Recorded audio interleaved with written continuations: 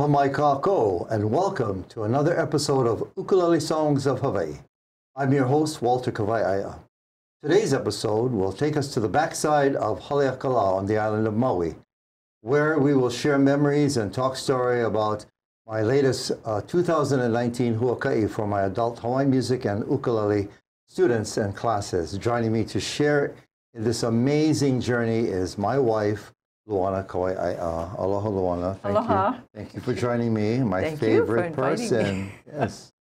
Okay, so we're gonna get right to it. We got a lot of things to cover, but before I ask to show my first picture, I just want to give a general background. So I've been playing Hawaiian music and teaching for 50 some years, traditional Hawaiian music, and as part of the method to really instill and to bring home the message behind the teaching of the different songs, etc. I usually do once a year, take all of my adult students, we do a Huaka'i. It's well planned out by the students, a lot of people involved. And we go to places, we meet with families of either the composers or for whom the song was written about. And that way it makes a real human connection. We talk a lot about making those human connections on my other show, Roots Hawaii. Anyway, so I'd like to, there was a picture that was, if I can, yeah, there we go. So that shot is back in Maui, in Hana. This is the Kahana Botanical Gardens, but what you're looking at off in the distance is one of the largest heiaus in all of Polynesia. This is the Pi'ilani Hale heiau. It's an agricultural heiau. It's equivalent to a 6-story building. And we were there in 1997, my wife and I, along with several of my students, to participate in the dedication. It was a 23-year process. What you saw there in that picture 23 years ago was just covered in shrub. And so it took through a nonprofit organization and a lot of volunteers 23 years to scale all of that shrubbery back so that we could enjoy what we see today, and the garden maintains that. Our second picture is just another shot of the heiau, a little closer up to it. This is kind of just a portion, and I'll show you our next picture there. Yeah, that's kind of special. If you can hold that there for a second. So you're looking at, this is where when halau or people come to offer ho'okupu to the heiau, this is where they come. There's a, you can't see it here, but closer to the base, there's a special rock that where gift offerings, makana, is given to the gods and to the heiau. And so we participated there, gathered all my students. We had a number of oli or chants that were performed and a dance, and we sang, and it was really special. I think we have another picture. Oh, there we are. Okay. So these are the two old fogies that you're seeing live on the show. But there we were taking a shot of the Hasegawa General Store. So yes, it's still there, and we shopped in there. You can buy some, you know, odds and ends, you know, but there, I'm not too sure the history behind the Hasegawa General Store. That wasn't on our tour. We just went there to pick up some last minute odds and end. Okay, I think our next picture there. Oh yeah, I mean, I think this is a selfie, and so you can see the grading right behind us is a shot, and just as you get closer to the heiau, you realize it, like I said earlier, it's equivalent to a 6-story building, which is pretty amazing. I remember back in 1997, you remember that experience we had? I do. So the lady that, she's no longer with us, but she ran the botanical gardens. It sits on the Kahanu family ahupua'a. Yeah.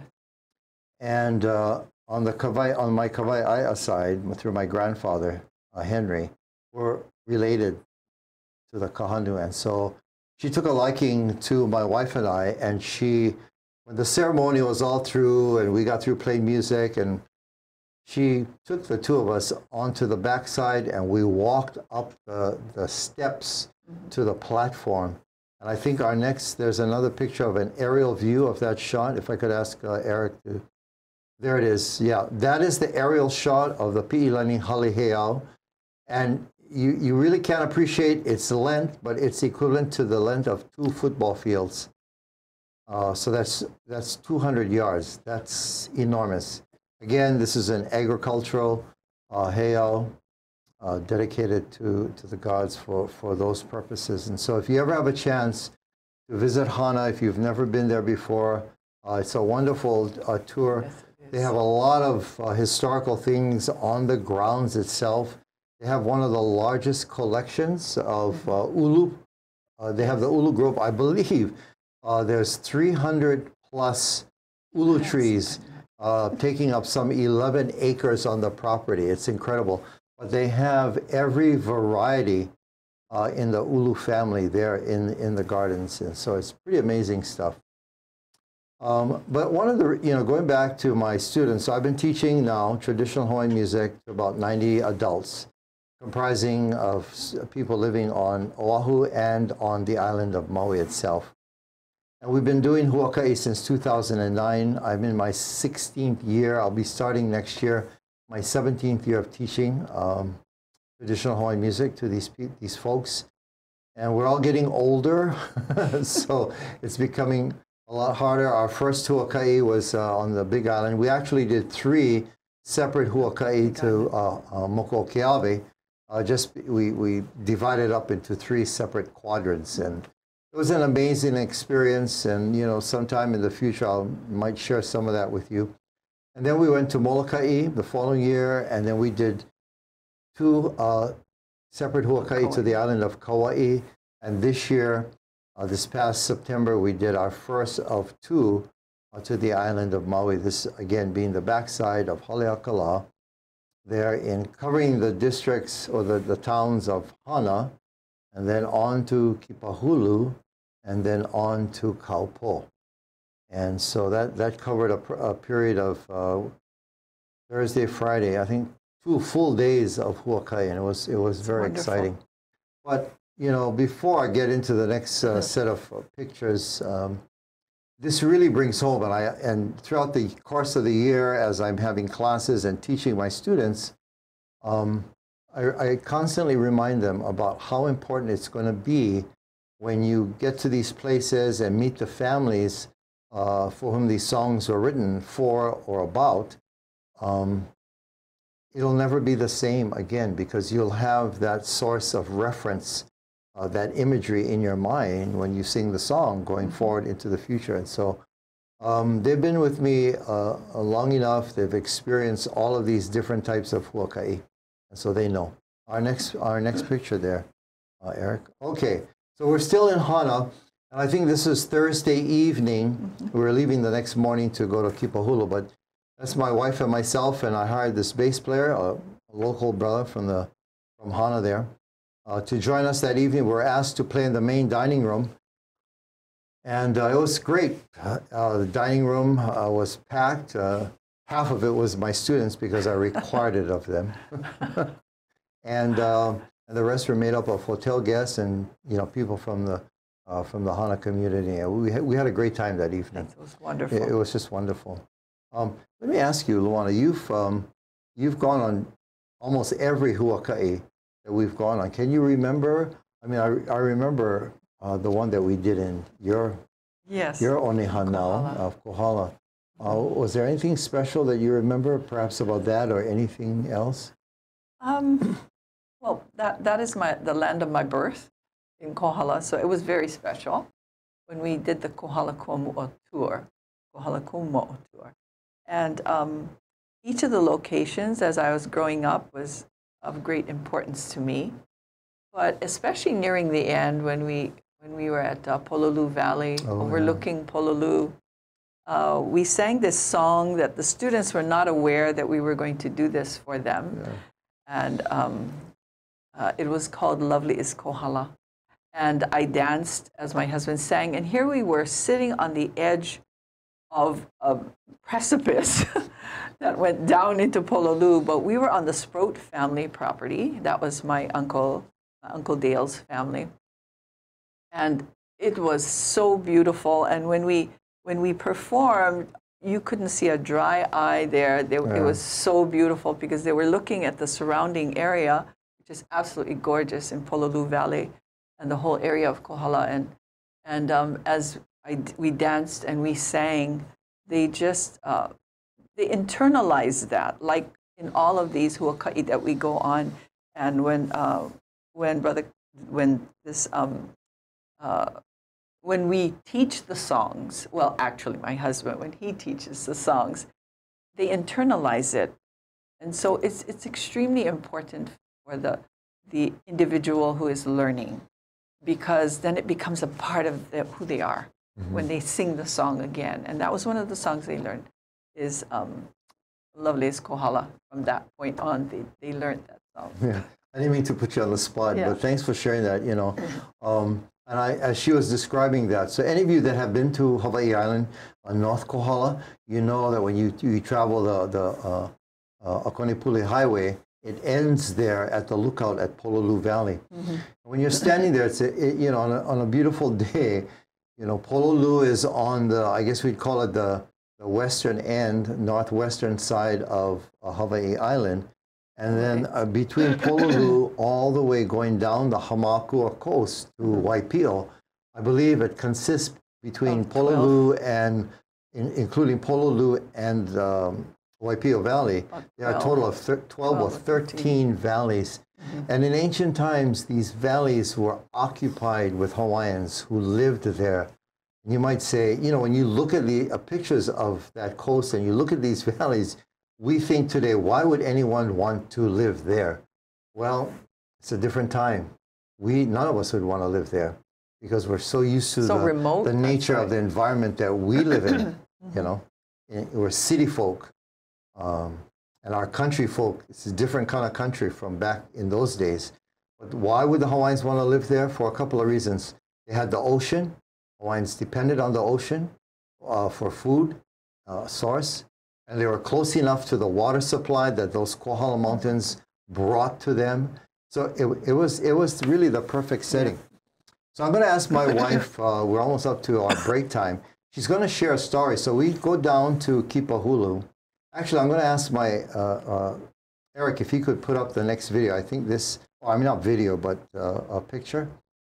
Okay, so before we left Hana, we sang a song, Waikaloa, composed by John P. Lenny Watkins, and this is what you're looking at is the area known as Waikaloa.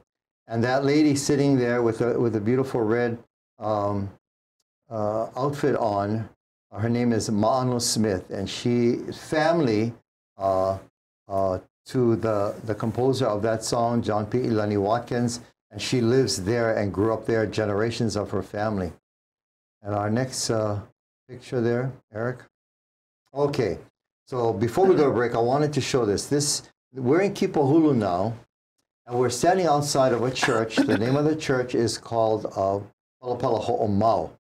And the people that are joining my wife and I are off to my right, you're looking at it, your left, is a gal by the name of Fawn Helakahi. And she's part of the family, and she knows the story behind this particular song. And so we're gonna take a 60-second break. When we come back from the break, my wife is going to share a portion of the story that defines Kamakani Ka'ili Aloha, which in Hawaiian translated means love-snatching wind. There's a beautiful story that Luana will share with us, and we'll come back from the break. She'll do that, and then following her sharing of the story, we'll talk a little bit more, and then she and I will sing a song live. And so this year on Ukulele Songs of Hawaii, your host, Walter Kawaiaea, and joining me, my lovely wife, Luana. We'll be back after this short break. Aloha! My name is Becky Sampson, and I'm the host of It's About Time on the ThinkTech Hawaii, a digital nonprofit organization that's raising public awareness. Join us on Wednesday at 2 p.m. where we talk about real issues. Some of the topics will include entrepreneurship, health, life skills, and growing your business. So once again, this is Becky Sampson on It's About Time on Wednesday at 2 p.m. on ThinkTech Hawaii. Mahalo. Aloha, I'm Jane Sawyer with the Small Business Administration and one of your hosts for Adventures in Small Business, a partnership with ThinkTech and with the Hawaii Small Business Development Center, the Mink Center for Business and Leadership, and the Veterans Business Outreach Center. all serving small businesses in Hawaii and telling you the story about their strategies, their ideas, their drive, and the way they help Hawaii succeed and be a bright light in small business. You'll find it here every Thursday at ThinkTech. Thanks for joining us, and we hope to see you soon.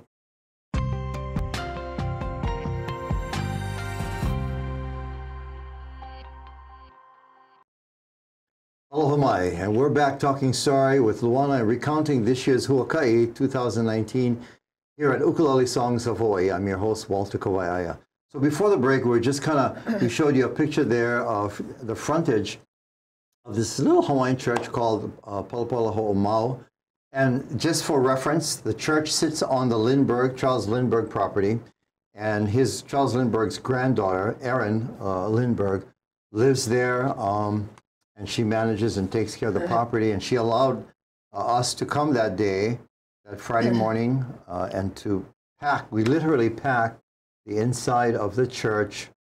We sang a couple of spiritual songs and brought everyone to tears. And so then I introduced Erin. She shared a little bit about the place and the background. And then I introduced this wonderful Hawaiian lady, Fawn Helakahi, who gave us a tremendous insight into the composition of this particular song, Kamakani Ka'ili Aloha, that we're going to sing for you in a little bit. But I'm going to ask Luana if she would share the story of the love snatching wind. Luana? Thank you. This is a story. It's told of a young girl and boy who grew up caring for each other and eventually marrying. They lived happily for many years. Then the woman grew restless and desired to end their relationship.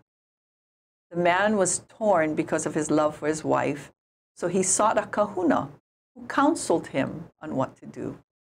He was to take an umeke, a gourd which was cut in half, and to place in it all the important mementos of his love for his wife, and to take it to the beach and let the umeke go along with his sweet memories of his beloved.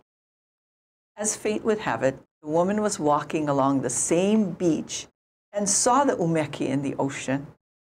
She picked it up and opened the cover, and suddenly a brisk wind, Kamakani Ka'ili Aloha, the love-snatching wind, enveloped her.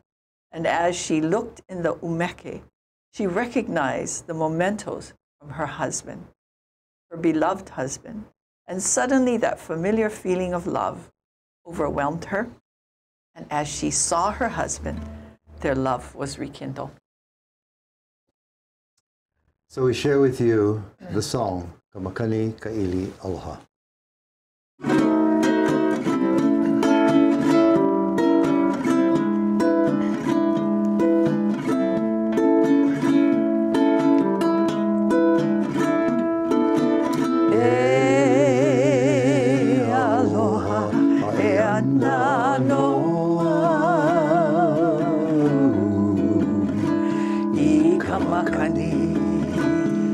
Kaulana o ka